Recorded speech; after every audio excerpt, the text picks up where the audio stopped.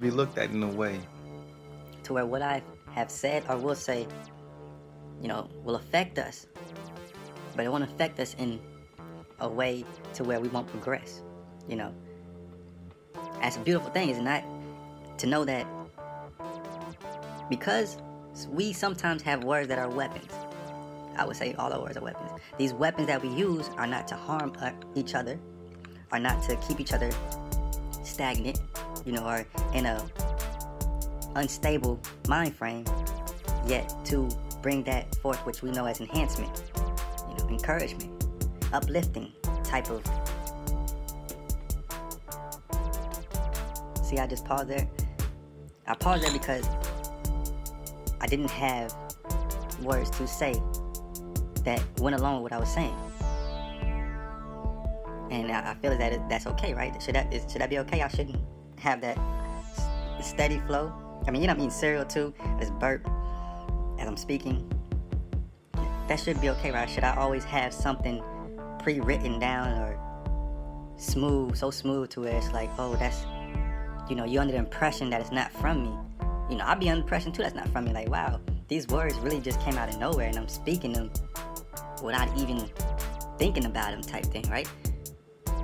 I would feel that way. And I would have to be conscious enough to understand that there are things I should say and I'm going to say them for all our benefit.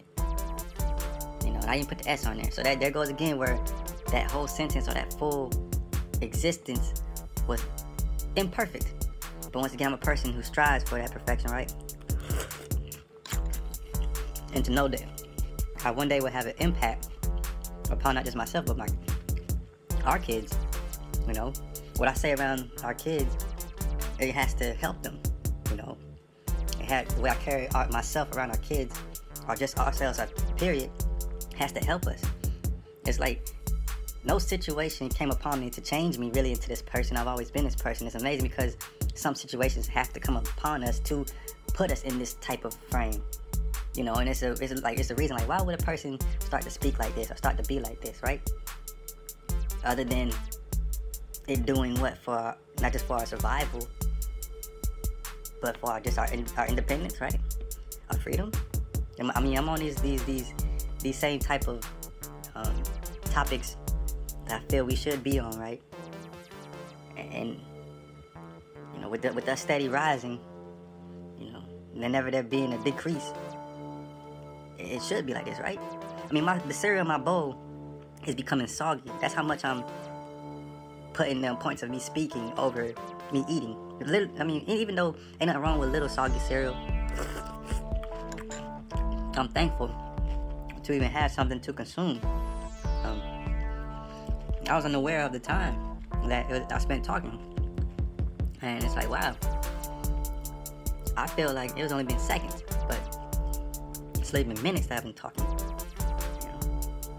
I appreciate what I've been saying because I feel as though it's only been helping me, and if anybody was to hear it, it would help them. In a way that maybe I don't know yet, but because this type of speech pattern is coming from me at this moment, from what has been articulated with what I'm saying, because it's almost like a picture. If we put the words down, and then it's a picture in your mind, and it will fill you up with what is said. It's like imagining all these things that you could say about yourself that you would want for yourself, or you want for somebody else, and then that's the type of person I want around me. It's almost as if you are recreating or creating that same type of individual like yourself at that moment.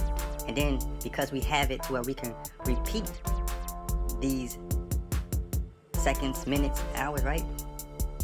It's on a cycle of creation, But since we all have one, right? Well, then you gotta give us some humor. I love that. Cause